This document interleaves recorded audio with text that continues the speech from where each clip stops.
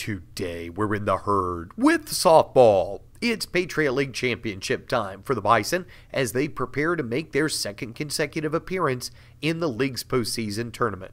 Assistant coach Myra Pecky says last year's games should be a big help. We have a great number of starters that return and some key freshmen in some important roles, but I think the experience that we have will take us a really long way. We're third seed again, so it's familiar territory for us.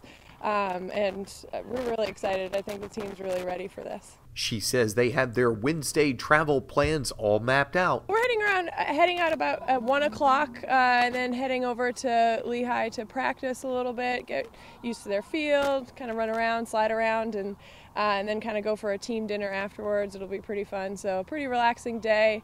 Sophomore pitcher Amanda Fazio says that not only will the experience of playing in the Patriot League tournament last year help the team, but having played it at Lehigh should also be a big boost. I think it does in terms of like knowing your surroundings, even knowing where the fences are for our outfielders, knowing I remember last year their dirt was a little bit harder, so something that our infielders will definitely be keeping in mind, I'm sure, as we get there. Of course, the team did not win the tournament last year, but she says that this year's squad is ready to change that.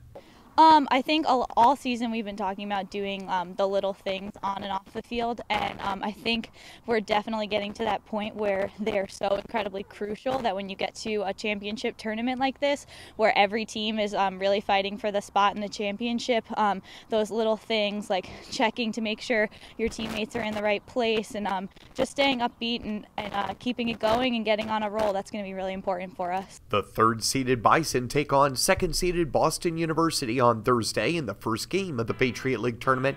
First pitch is right at 2:30.